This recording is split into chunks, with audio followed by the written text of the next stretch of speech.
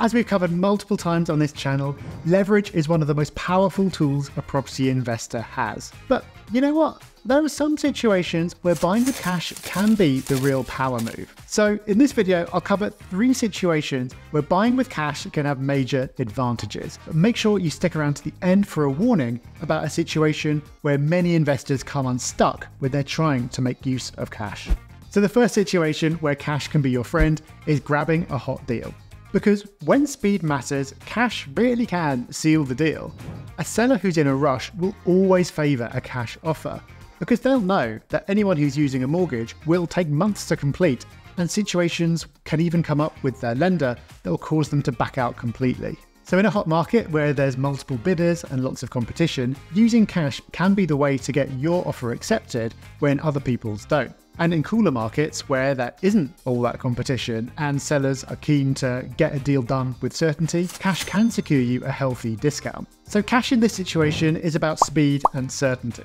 One situation where, of course, speed and certainty is always of the essence is at auction. If you're buying at auction, cash is pretty much always mandatory, because there just won't be time to secure a mortgage. Remember though, sellers will always accept a cash offer given the choice, but most of the time, speed isn't the key factor for them. So understand the situations where cash will make a difference to either your ability to get the deal or the price you get it for, and those where it won't, and save your cash for those situations where it is, so you're not tying it up unnecessarily.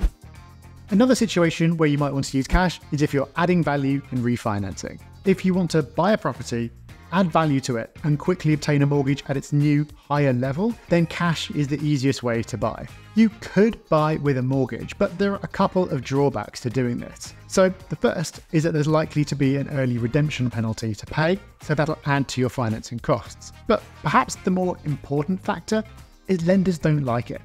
So even if you're taking out a tracker product rather than a 2, 3 or 5 year fix, it's still intended to be a long-term product. So if you take it out and then repay it 6 months later, lenders aren't keen on that. And you might get away with it the first time, but if you make a habit of it, that could not only cause that lender to turn down your business in future, but flag you up to other lenders as well. You could instead use bridging finance, which is intended to be a short-term product, but it's very expensive. So cash is the easiest and cheapest way to make the purchase, add the value, and then go for the mortgage. Bear in mind though that you might still need to wait until you've owned the property for 6 months before you can apply for a mortgage. This isn't the case with all lenders, so if you think this is something you're going to want to do, speak to a mortgage broker first to see what your options are likely to be, so you don't end up in a situation where your money is stuck for longer than you expected. Also, of course, when you go for a mortgage of any kind, there is no guarantee that the valuer is going to agree with your valuation. And this is a particular risk if you appear to be trying to get a mortgage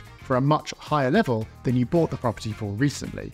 So you need to be prepared to demonstrate the value that you've genuinely added, but also be prepared for the fact that you might not be able to extract as much of your cash as you expected.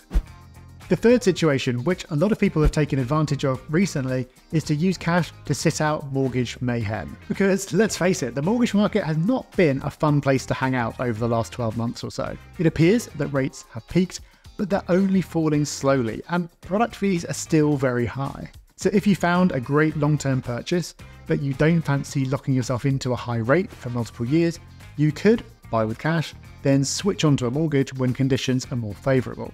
This is, of course, a gamble. There's no guarantee the rates will come down in the short term. So you'll need to be able to either live with current rates if you're forced to just take out a mortgage at that level at some point, or have your cash tied up for much longer than you originally expected. It's probably smarter to only use this approach to sit out points where the mortgage market has a particular blip. Over the last year or so, there have been a couple of occasions where the market has been spooked by unexpectedly high inflation numbers, for example, which means that rates have suddenly spiked and the number of products on the market has fallen as they get pulled off the market to be repriced. And on those occasions, that situation's only lasted for a month or two before it settled back down again. If you find yourself committed to a purchase, or the perfect deal comes along while the market is in the middle of one of those blips, it could be a good move to use cash just to avoid the issue and mean that you're not locking in at an unfavourable rate, and you can wait till things have settled down and get yourself a product that you're much happier with. But whatever the situation, remember the golden rule of buying with cash if you think you're going to want to refinance later, which is before you buy, check with a broker that you will be able to obtain a mortgage on it at some point. You don't want to be stuck with your cash tied up indefinitely, and there can be non-obvious aspects of a given property that mean mortgage options will be limited. A broker won't be able to tell you for sure, and of course the market can change in the future, but they can give you a good indication, and they can rescue you from situations where their experience tells them that future financing could be more tricky than you think. And you will want to take out a mortgage at some point, even if you're sitting on piles of cash. And there's even a strong argument for avoiding paying it off or even paying it down for as long as possible. It might sound crazy, but watch this video next, where I explain why the most sophisticated investors love being in debt and staying that way.